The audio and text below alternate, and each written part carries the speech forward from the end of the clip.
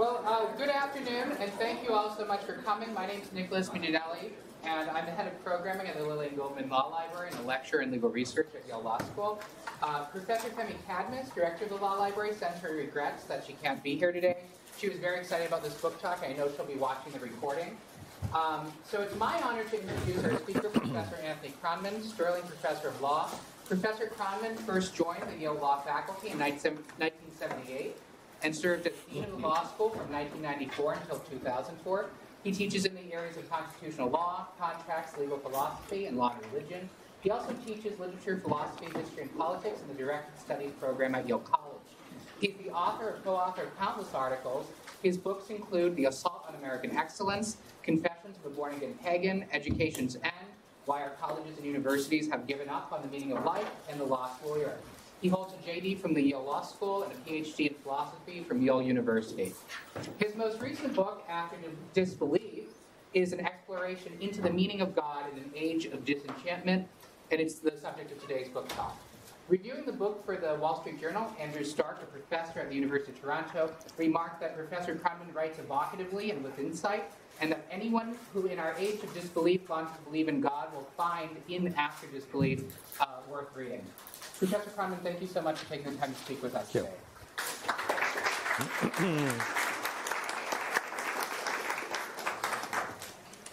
Thanks for the introduction. Thanks for the invitation to speak, and thanks to all of you for coming.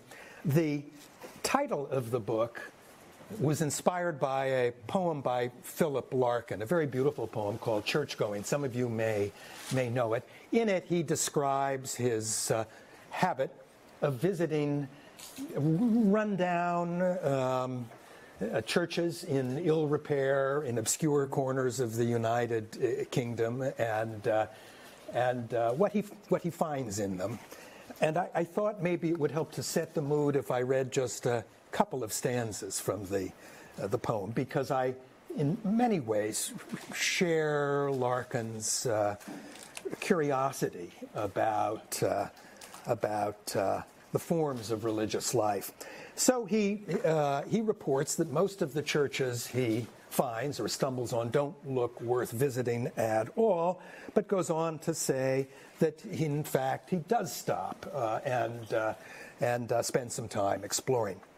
So he writes, Yet stop I did, he's talking about a particular church, yet stop I did, in fact I often do, and always end much at a loss like this, wondering what to look for, wondering too when churches will fall completely out of use, what we shall turn them into.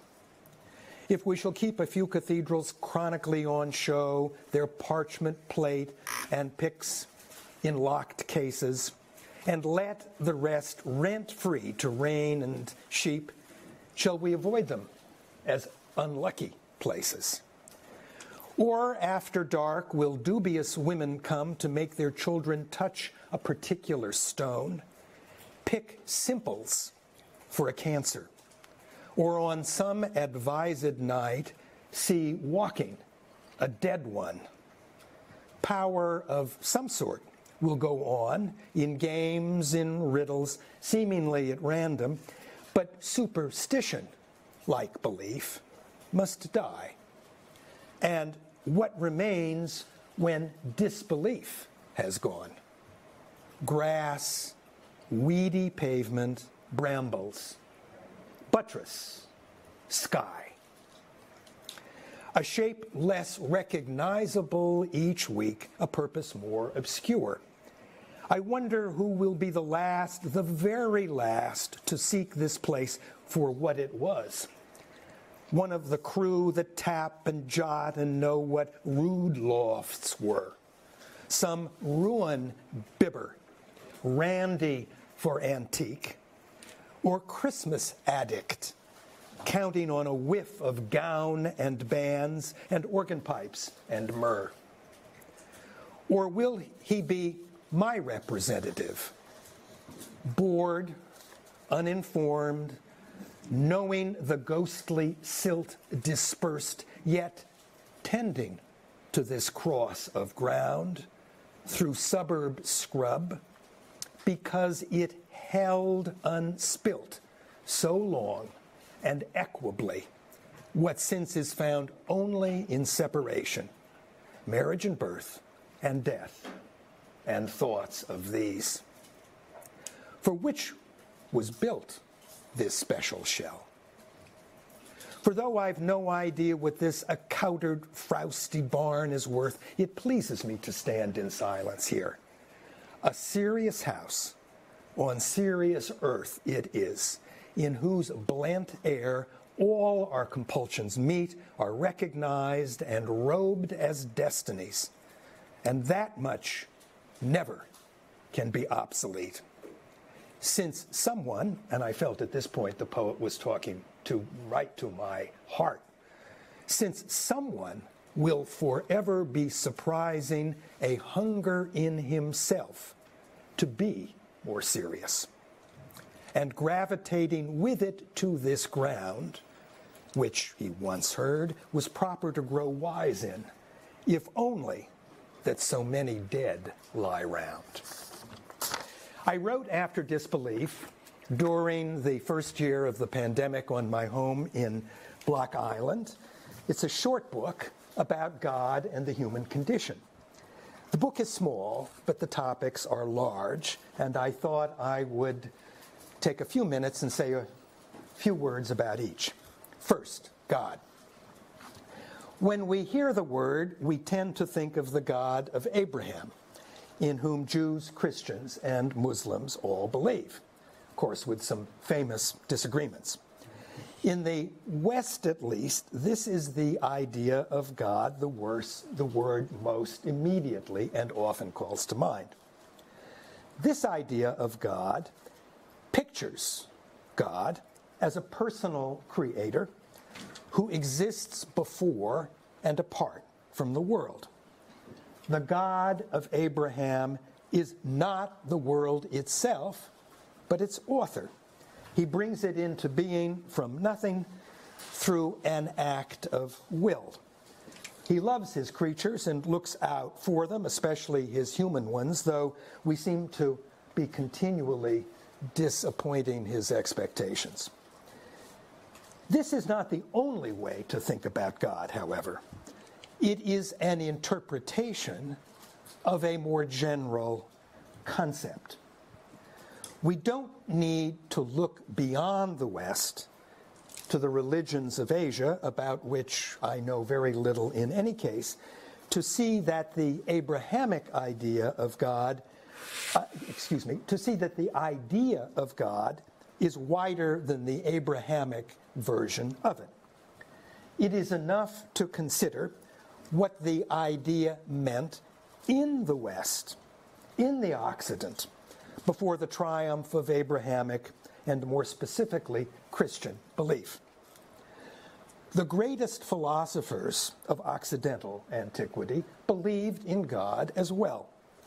Plato and Aristotle and their classical successors use the word and the idea throughout their writings. But Aristotle's God in particular, for which I've always had a special attraction, is very different from the Abrahamic one. Aristotle's God is not a creator or a person. It has no will and does not exist apart from the world at all. To simplify grossly, one might say that Aristotle's God is just the order of the world itself, what we might call its resident intelligibility. The differences between this God and the God of Abraham are striking. The history of the West records the long, sometimes collaborative, often bitter confrontation between these two conceptions of God. Yet, despite their very profound differences, these two ideas share something vital in common. Seeing what this is, the common thread, frees us from the parochial identification of the idea of God, the concept of God, with the narrower Abrahamic interpretation of it, to which we have all become so accustomed after centuries of deep habit. What these two ideas of God, the Aristotelian and the Abrahamic, share is the conviction that the most fundamental of all distinctions is that between time and eternity. Some things pass away, others do not. The former are exposed to the wasting power of time, the latter are immune. Aristotle's God and its Abrahamic counterpart both belong in the latter category. They share an invulnerability to time. The defining mark of both gods, Aristotle's and the God of Abraham, is their eternal being or eternal reality. Now, we all have a loose sense of what time means. It means one thing following another, often, not always, but often as its effect. It means the succession of events. But what does eternity mean? One thing it means is everlasting. What goes on without end is eternal. This isn't true of anything in time, but it is true of time itself, of the endless flow in which things emerge and vanish. Unlike all the events and objects in time, time itself, the frame that contains what happens in it, never begins and it never ends. It is everlasting. But eternity has a second meaning too. In addition to everlasting, it means roughly that which exists completely apart from time. Mathematical truths are an example. Their truth has nothing to do with time, with before and after, or cause and effect. They transcend time altogether.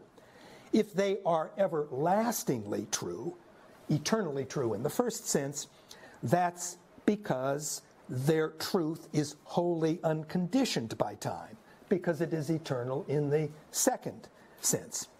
Anything that is true in this second sense exists by necessity. It is not causally contingent.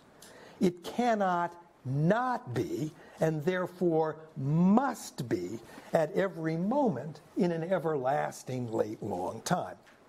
Eternality in the second sense, and derivatively in the first, is the defining characteristic of God, both for Aristotle and his Abrahamic successors.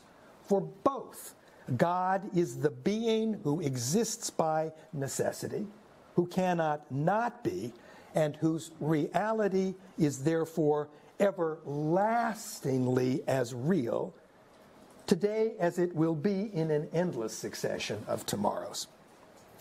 Here we find a conception of God that rises above partisan disputes, even the deepest divide of all, the one that separates the philosophers of pagan antiquity from the theologians of revealed religion.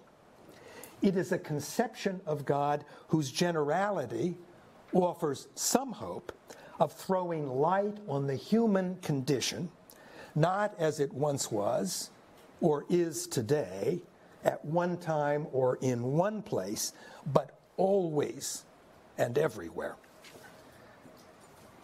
With that, let me turn to the human condition, my second topic. What distinguishes human beings from other animals? It's a familiar, old, and perplexing question. Well, one thing, I believe, separates us before all others. Like other living things, like all of them as far as we can tell, we die. Of course we do. But we alone know we will. The poet Alexander Pope called it the useless knowledge of our end. Useless, perhaps, unsettling for sure. The knowledge of our mortality sets us apart.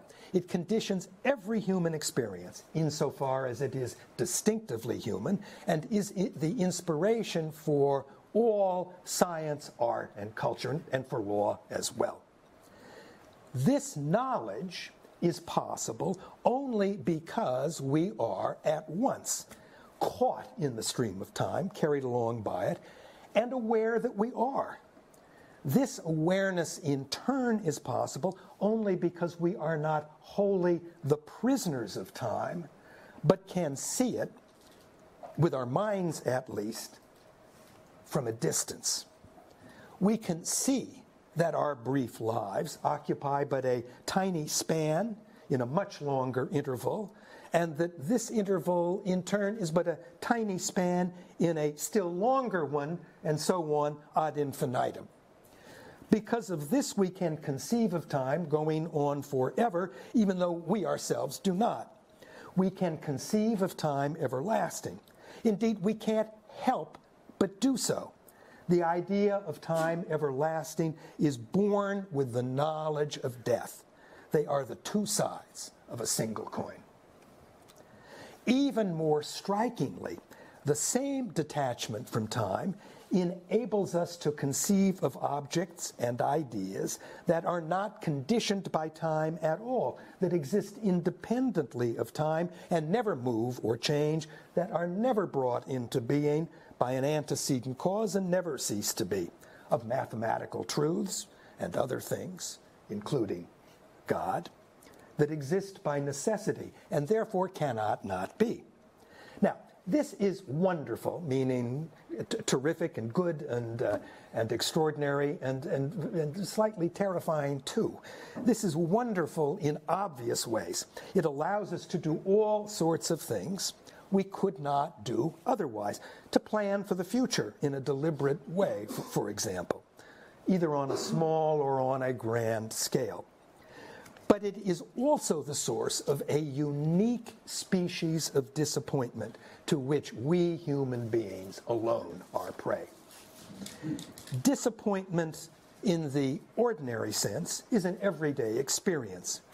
I plan to organize a picnic tomorrow, but the weather spoils my plans. What could be more ordinary? Other animals know disappointment of this kind too. The dog chases the ball I've thrown, and it goes down a gopher hole and disappears. Big disappointment. The dog wanted one thing and failed to get it, and there's nothing but sadness in the meadow. But there is another kind of disappointment, which, though also familiar in one sense, is quite extraordinary in another, and only human beings ever experience it. After Disbelief, I call it deep disappointment. This is the disappointment that arises from our inability to reach goals we can conceive, can frame, can set for ourselves, indeed feel compelled to set for ourselves, but that inevitably lie beyond our capacity to achieve. A goal, for example, that would take an endless time to reach and whose attainment would mean that we were at last able to understand why what before had seemed transitory and accidental is, in fact, necessarily so, why it cannot not be. A goal of that kind creates deep disappointment. We can set it, we're drawn to it, we yearn to reach it, but we cannot. It lies forever beyond our power to accomplish that program. Now, I put all of that very abstractly, but the age-old effort to comprehend the order of the world, what we loosely call science, fits the pattern exactly. One of the remarkable things about science, though, is that even if we are bound to be deeply disappointed in our longing to understand the world, even if more work will always remain to be done, we're able to make progress nonetheless. This is a real paradox. How can we make progress toward a goal, yet whenever we break off or take a moment to reassess and gather strength again, find ourselves at the same infinite distance from the goal as we were before? But that experience is the essence of science, whose paradoxical character reflects the paradox of our situation as beings who are able to transcend time in one way, yet are permanently caught in it in another. In After Disbelief, I try to show that romantic love fits this same pattern too. Now, that, I'm sure, to you listening to me talk and to readers of the book, will seem a stretch. What do science and love have to do with one another? I'm convinced, odd as it sounds, that modern romantic love shares a great deal in common with the impersonal work of scientific research, including, most strikingly, its vulnerability to deep disappointment. And I'm not going to try and explain all of that in the few minutes more that I plan to take. Perhaps we can discuss it in the question and answer session after I'm done. I'll conclude instead with 3 observations, each of which touches on an important theme in the book. First, deep disappointment is the mark of the human condition. But deep disappointment is possible only because we cannot help but think of our mortal selves, so brief and accidental, in relation to what lasts forever and exists by necessity, in relation to eternity, in both senses of the word. Put differently, deep disappointment exists only because we are oriented in our essential being to what Aristotle calls the everlasting and divine, or more simply, to God. Our orientation to God is constitutive of the human condition. Without it, there could be no deep disappointment, and without that, no humanity at all. Second, different as they are, the wisdom philosophies of pagan antiquity and the Abrahamic religions all promise relief from the awkwardness and pain of deep disappointment. Plato and Aristotle say that relief is possible in this life if we just think clearly enough.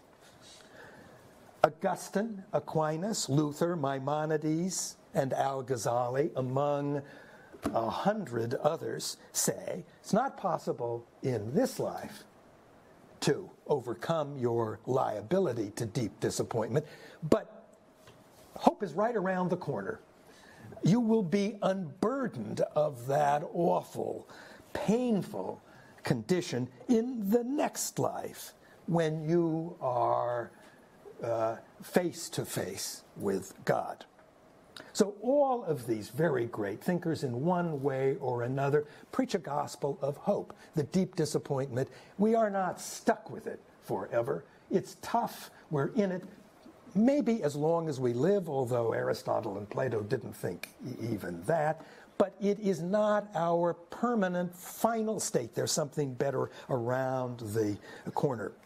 They all say that we must and can overcome the condition of deep disappointment, which is the human condition, rather than accept it as our fate. They are all, in this sense, anti-humanistic. And I reject them all of them, the entire kit and caboodle, for that reason. The third observation will cause you to recoil in, dare I use the word, disbelief. I've been talking about the human condition. I've said that it can't be explained without reference to the idea of eternity. But this is all internal to us. It's only a matter, one might say, of human psychology, even if the psychology is rather deep.